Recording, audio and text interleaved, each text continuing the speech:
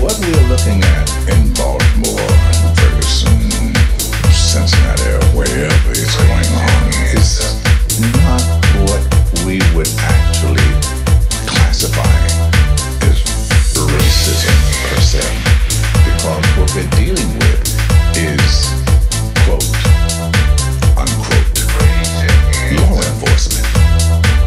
It's something different. We can change that. We better change that. I think we're going to change that.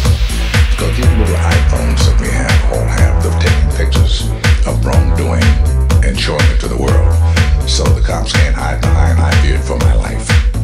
That will change things for us.